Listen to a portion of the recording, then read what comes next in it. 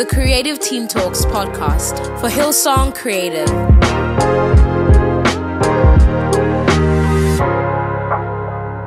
Hey everybody, it's Jad here. I'm just dropping in to say hi just before Easter weekend.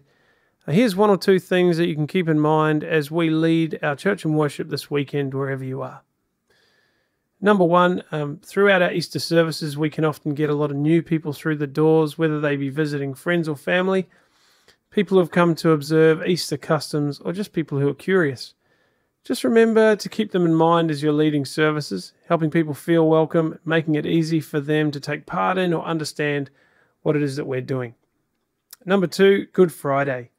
Good Friday, although in the Easter narrative can sometimes be very solemn, remember that we don't have to completely forget the outcome of the Easter story. On Good Friday, we're remembering the sacrifice Jesus made. We're remembering that it was God in flesh that atoned for our sins, and that's a pretty powerful thing. So we don't have to set a dark and depressing mood for our services because we live in the resurrection power of Christ already.